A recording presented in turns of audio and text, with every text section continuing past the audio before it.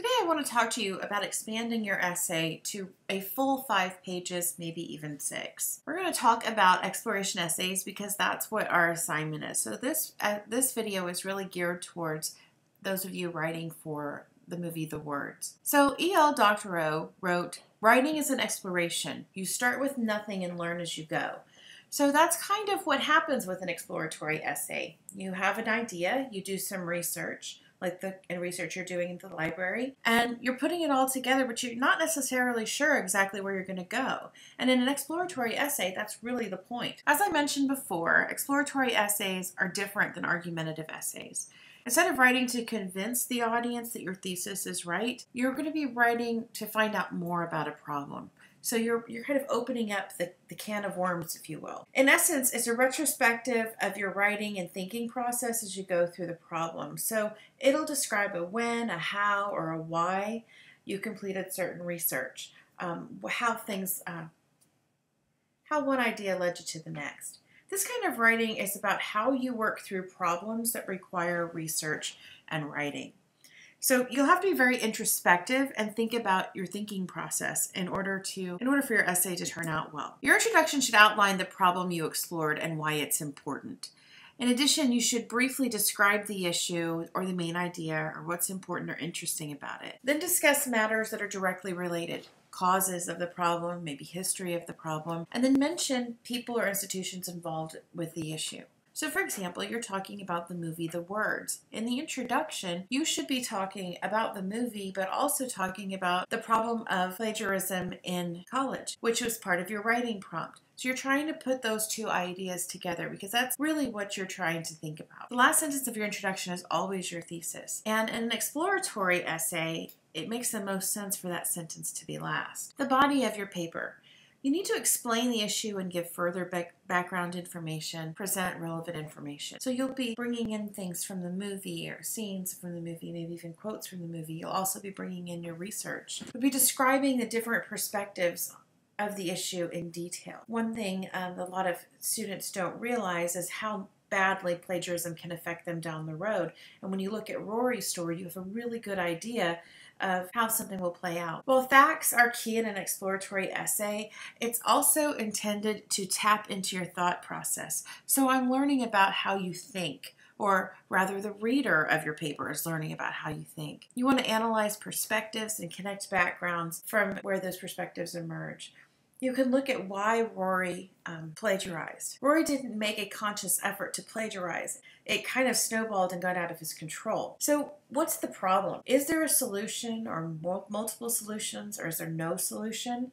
And why are these issues important? Why is it important to bring to light plagiarism in an academic world with freshmen or among college students in general?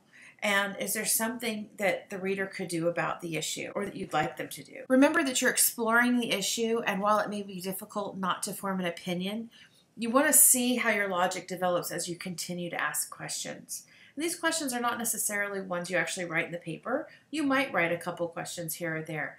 But what's a little bit more meaningful is when you write a debatable statement that the reader will automatically be able to see the other side of. For example, you don't have to ask, will plagiarism erode someone's self-esteem? You could simply say, plagiarism erodes someone's self-esteem. Because both those statements, the question and the statement, tell the reader to start thinking, and the reader will be doing that automatically. Use your process of thinking and developing logical questions and answers to prioritize the issues in your essay. And that comes to, how do you want to organize it? Do you want to start with the movie and then move it into academic life, or do you want to start with academic life and bring in the movie throughout? It's all up to you. The body paragraphs are going to include credible references, which are going to be references you found through the databases in the library. You're going to tie it back to the movie, why the information is important or dependable in relation to the problem, and then some personal introspection on how the source helped you or allowed you to think differently about the problem,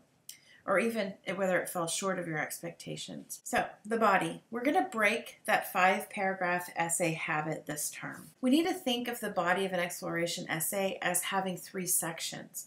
And sometimes those sections have multiple paragraphs. In fact, the more you write in college, the more often you'll find that they do. Part 1 would be a movie summary. Anytime you talk about a movie or a story or a play or anything in a paper, you have to summarize it a bit for the reader. Remember, the reader should not have to have seen the movie or read the work to understand what you're saying. When you write this paragraph, or it might be a couple of them, make sure that you use transitional phrases to link the sentence, to link it to the introduction, so that it doesn't just all of a sudden plop down, here's my summary. Part 2 could be 1 or 2 paragraphs again, and it explains the problem or issue. So remember, you're explaining the rhetorical situation. You want to look at the text. So what is the general public opinion of the subject? Is it a question being discussed in the news, or advocacy groups, and politicians? Is it important that the movie The Words came out in 2012, so it's a relatively recent movie? Does that make the conversation of plagiarism more meaningful? You need to think about who the reader is. What audience would be interested in this question, and what are the different positions they hold? Why are readers interested in the question? So why should a college student be concerned about plagiarism? Why should anybody? Because it won't just be your peers reading your paper. You're going to be appealing to a more general audience of people who've seen the movie, or are just kind of interested in how could something like this actually happen. You need to look at the author. So who are the people writing on this question? So you might do a little bit of research and see, is there any kind of connection between the script writers and plagiarism? You could probably find it online. The constraints. So what attitudes or beliefs or circumstances, traditions, or events limit the people about how we talk about the subject? Do the constraints create a common ground, or do they drive people apart and have them holding different positions? Exigence. So the context of the debate of the issue. So what events or circumstances make us interested in this question now? Can you think, or have you come across in your research, any relatively recent versions of plagiarism? Is there any history on the issue?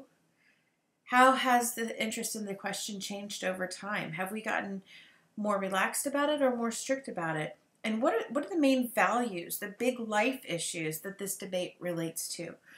Now, all of these questions are not necessarily ones you're actually going to answer. Some of them are going to speak more to your motivation for what you're writing. And I know that can be kind of tricky, so make sure you're reading chapter 8 as well. So part 2 is going to be 3 or more positions on the issue. So for each of the 3 or more positions, you need to write a separate paragraph. Are there people that are for plagiarism, people that are against plagiarism? Is there a gray area? All of that kind of stuff. So you would explain whatever the position is, tell why people believe in that position, make sure that you provide the best arguments you can for that position, and explain how those arguments are supported. You can also do some compare and contrast between the positions, and doing so is a very effective transition. So for example, in contrast, the idea that homelessness is caused by a lack of homes, faith-based homeless agencies often argue that there are relationship issues which are at the heart of the problem.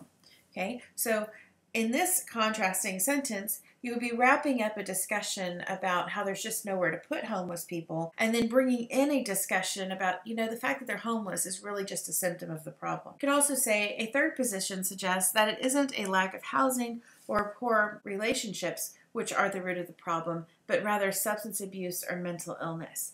So that would be a transition from the discussion about relationship issues and perhaps some challenges that might speak to mental illness to a deeper discussion about our homeless population and what substance abuse behaviors they have and whether they have any untreated mental illness. So you start each paragraph with a clear sentence stating the different position.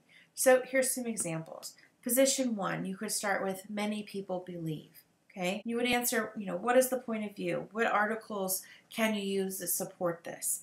Another one is other people would contend, or you could even use another way to look at this question is. The conclusion, you must restate the problem you explored, outline some of its possible causes, review the institutions or people involved. So you're going to re-mention the movie again, because the movie is going to have to come up throughout the paper. Highlight possible solutions if there are any, and whether or not there is a solution to plagiarism may not be the point of your paper. Here you can include a personal opinion.